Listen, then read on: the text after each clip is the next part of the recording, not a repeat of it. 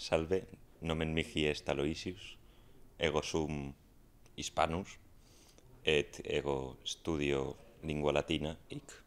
Haire, onoma moi estin Sitsos, kai Katoiko, en de Bataviae,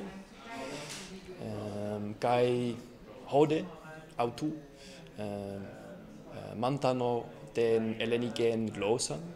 These students from the Pontifical University of the Holy Cross in Rome study not just Latin and ancient Greek, but also Hebrew. They attend classes during the summer to learn these three ancient languages. They have different backgrounds, but they all share one thing in common. I would like to learn the Greek language.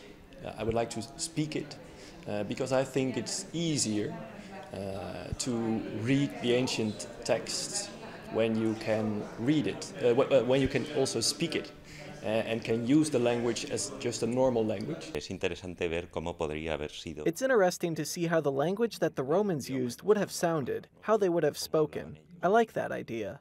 The only languages spoken in this classroom are Latin, Greek, or Hebrew. Any other language is strictly forbidden. For example, Lorenzo and Francesca are Italian, but they only speak in ancient Greek when addressing their professor.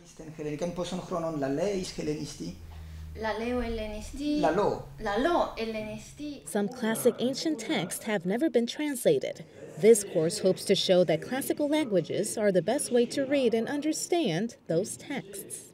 More than 50% of ancient sources haven't been translated into a modern language. The only way to read them is to speak the language and to be able to read fluently.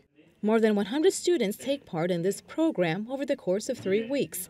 They want to prove that so-called dead languages are still very much alive.